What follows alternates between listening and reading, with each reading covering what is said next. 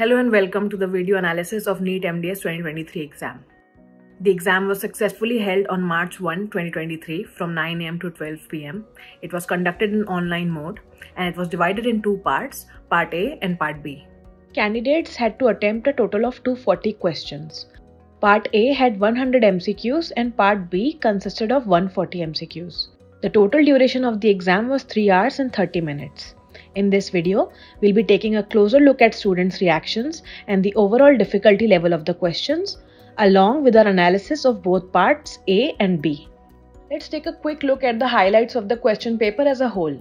The overall difficulty level of the exam was moderate to difficult. Students reported that attempting the question paper was quite time-consuming. The total number of good attempts is expected between 180 to 200. The topics that held the maximum weightage were medicine, pharma and syndrome. NEET MDS 2023 had questions from preclinical, paraclinical and clinical topics.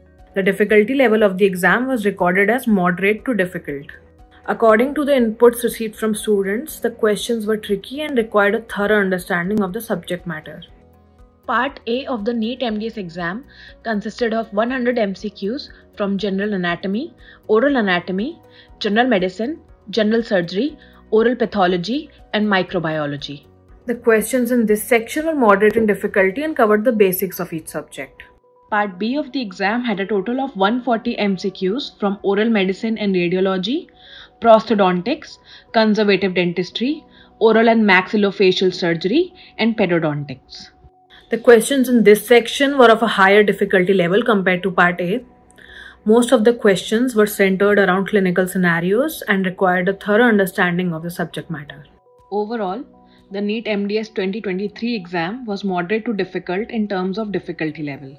The questions were designed to test the in-depth knowledge of the candidates in their respective subjects. Candidates who had a good understanding of the syllabus and were well prepared can expect to get a good score in the exam.